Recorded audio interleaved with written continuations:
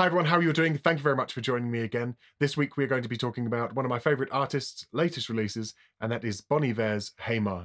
So this track was released on the 3rd of June, exactly a week ago today. I'm filming this on the 10th. And yeah, let's have a listen to it.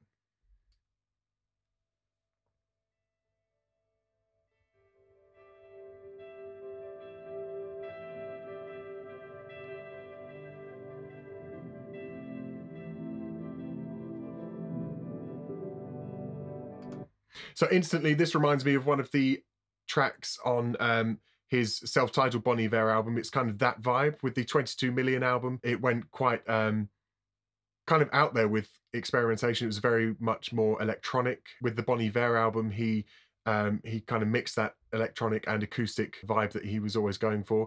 He initially started out more acoustic with the odd kind of like synth and vocoder use in his tracks, but with Bon Iver and 22 Million he went really kind of electronic. So far this is kind of reminding me of the of that sort of track. I really like the intro, the kind of build up with the it sounds like a guitar that he's using there, and also some form of pad that he's got going on in the background. So yeah, let's carry on listening.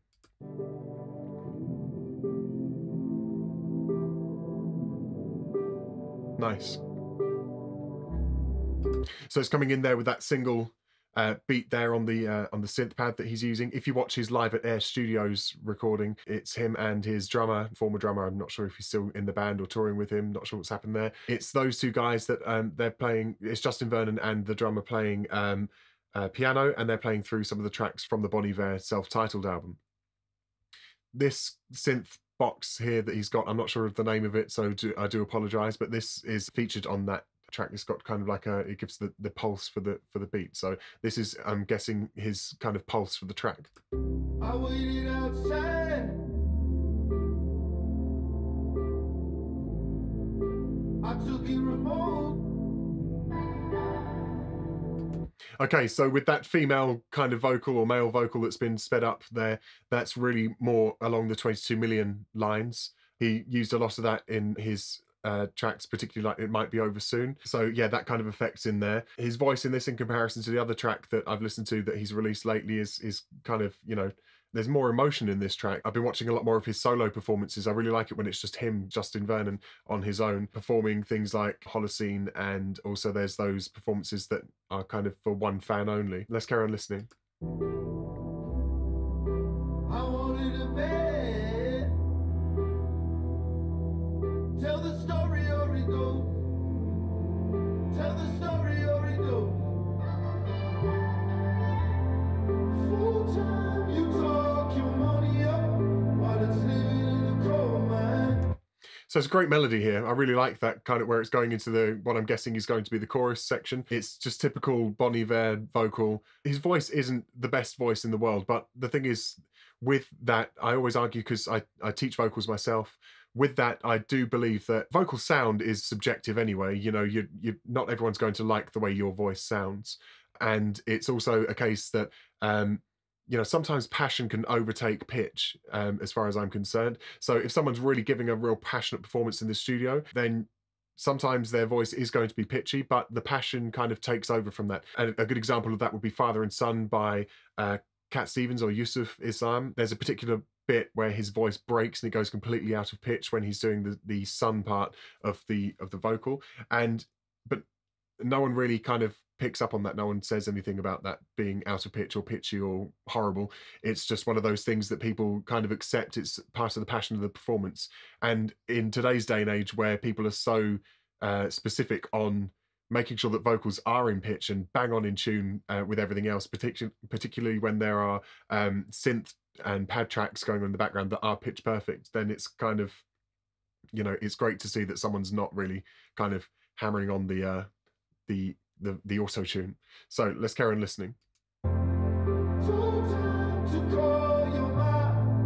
Hey ma, hey ma. Told you know you mop it up. Well, you wanted it to hold it. So he's really using the full extent of his vocal range on this bit with the "So won't you know you mop it up." So he's really kind of using that typical Bon Iver head voice down into chest voice, mixed voice really, actually, I would say. His voice is quite low normally when he's singing through some of the older tracks, but with this, I mean, he does mix it up with every single thing. So let's carry on listening. Well, you wanted it to hold that. You're back and forth with that. So after reading through the lyrics, I'm watching this on YouTube, so it's an official lyric video. I'll stick the link to it up here. The lyrics, the video of it is kind of like a home movie vibe. Looks like it's old home footage of his. I'm not sure if it's him or who it is. It's not very clear. But yeah, with the lyrics here, when he's singing through the "You're back and forth with light" on that bit here, he's really going for the, I don't know, it's kind of like, I'm not sure what's gone on in his personal life. I don't really follow too much about him. He's quite a reclusive person when it comes to the media and topping people up with information about himself. But for me, this is quite a sad kind of like a lost song. It's like someone's broken bad news to him. With the "You're back and forth with light," I feel like this is someone that, this is a loss. This is someone that's kind of almost passing away, really. It's quite sad. And you know, with the kind of synth pad in the background that's really sort of droning through the track, it gives you that very somber kind of mood throughout the track. Let's carry on listening. Okay, so the track's building now. He's bringing in the drum here.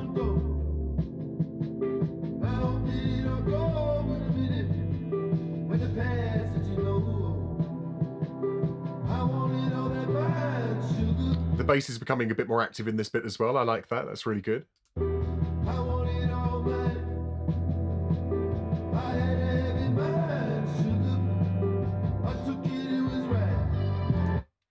Okay, so that's really cool. I like the way that it's starting to build up a bit more. From the sounds of it, it's about to go into another chorus. Again, this is just the whole YouTube video vibe is all like home movie clips. He's round a lake or a pond or something now. There's a dog in the video, just to describe it to you if you haven't seen it, but definitely go and check it out just so you can get an idea of it. It's a great lyric video as far as I'm concerned. It reminds me of Ed Sheeran did one about his younger life and younger days, and so it's kind of along those sorts of lines if you're not interested in going to watch it.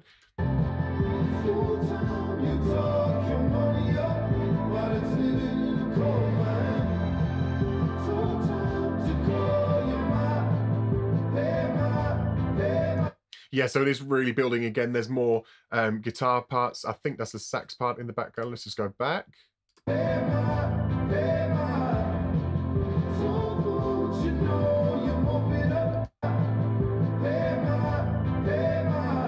No, that's a synth part. Sorry, I know that he does have a brass section in his band. So yeah, that's just another synth part in the background. Sounds like the old kind of Roland Juno sort of tracks and sounds. So yeah, that's going on in the background. That's building a bit more. The female or sped up, pitched up vocal is kind of more present in the track as well, which is great.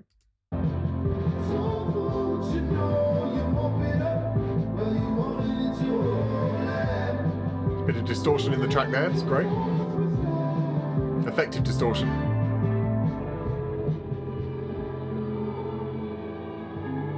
Okay, so it's gone into this kind of minimalist section now.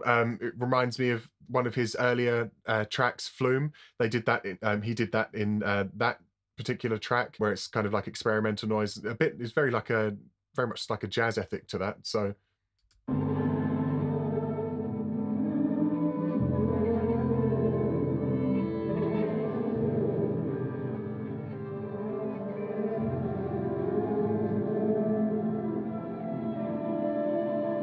So that bit goes on for quite a while, actually. I waited outside.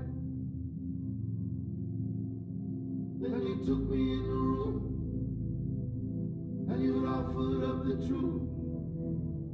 Okay, so again, so it's like someone's broken bad news to him. You know, he's saying, "I waited outside, then you took me in the room, and you offered up the truth." So it's like someone's kept something from him, or he's kind of keeping. He's not really had the full story about something. So yeah, he's coming out with that now. The track's gone from this kind of real strange experimental thing, like a crazy thing, so that could be a representation of what he's thinking, how his mind was feeling at the time, if this is a track about receiving some bad news. Crawling up the window to the wall. My eyes crawling up the window to the wall. So this again is something I reckon is bad news has been given to him, and he doesn't really know where to look in the room. From dusk till dawn. Let me talk to mom. So he stayed quite in his head voice there for that whole bit, which is nice.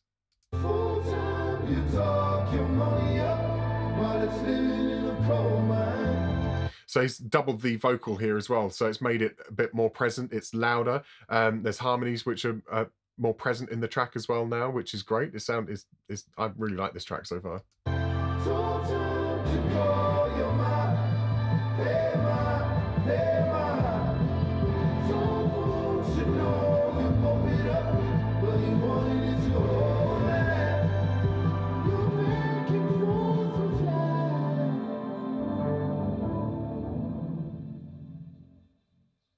Okay, and that's where it ends. Kind of an abrupt ending there as well. So it finishes off on a chorus, just a simple one round on the chorus. Lots of people like to double up the chorus. So, I mean, I probably, personally, if I was writing something like this, not saying he's done a bad job with this or anything, I'm not criticizing this at all, but I probably would have gone for a double chorus, but that's just me.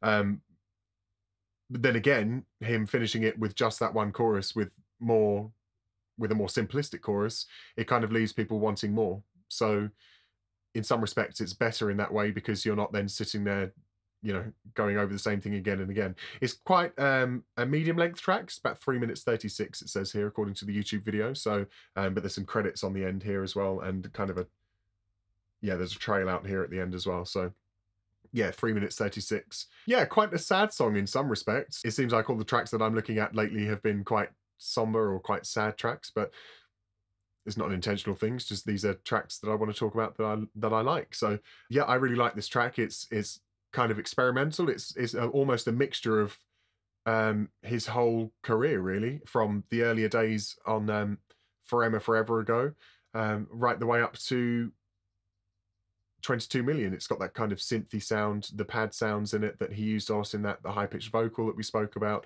the experimental thing from the earlier albums, and also the very sort of straight